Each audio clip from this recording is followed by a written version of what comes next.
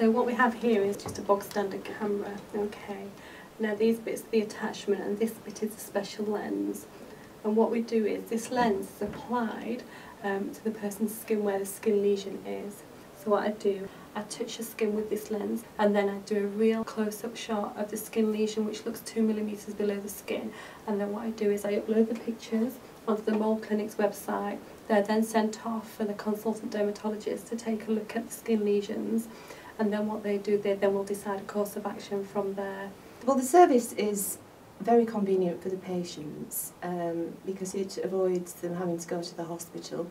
They can visit us in their local GP surgery and it's more comfortable for the patients as well. They don't become as nervous. They can get the diagnosis within days, maybe a week, rather than have to wait for weeks for a referral to the hospital. And I do find it fairly easy, and the patients are always interested as well to see the results on the computer.